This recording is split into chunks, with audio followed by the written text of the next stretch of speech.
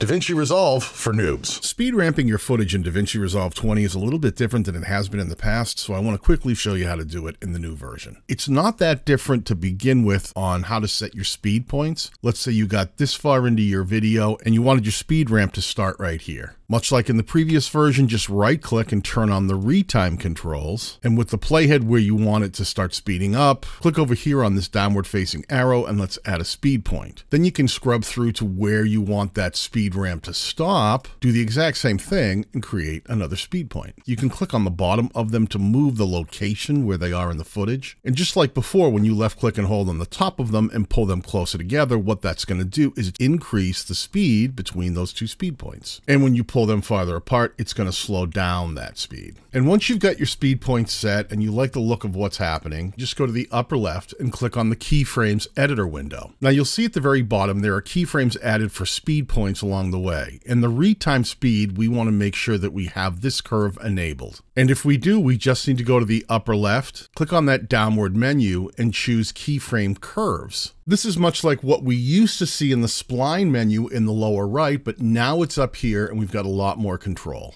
Now we can pop this out by clicking right here and it'll give us the entire keyframe editor in a pop-out window. Because we have that line selected, you can see the curve menu up here. If I click that off, you wouldn't see anything. If there happens to be some other things that are selected in here and you don't want to see them, you can individually turn them on and off. So we're only focusing on the retime speed, and there's our 2 points. If I were to put this over my footage, this change in speed represents that first speed point, and this second change of speed going from fast back down to slow represents the second one. But if we want the speed to ramp and not just be a brick wall where it goes from slow to fast and fast to slow, we can left-click, hold, and draw a box around both of those keyframes. And in the upper right, let's choose ease in and out. And you'll see it immediately creates a curve with handles on both speed points. Now we can left-click and hold and we can stretch these out to create a longer speed ramp so it slowly moves up to that faster speed. And do the exact same thing on the other keyframe, stretching that out so that it goes from fast back down to slow a little more slowly. And your playhead is actually up in this window, so you can actually pull the playhead back and take a look at what's happening on your footage. And what's cool is if we're in the default pointer mode, we can just grab the top of this speed curve and we can lift it up and increase the speed right inside of the keyframe editor window. Now, if you switch over to the add keyframe option, you can start adding in more keyframe points right along your curve just by putting your cursor where you want, left clicking and adding a speed point. This feels a little different than before, but it gives you a lot more control over your speed ramping to do whatever you want in your footage.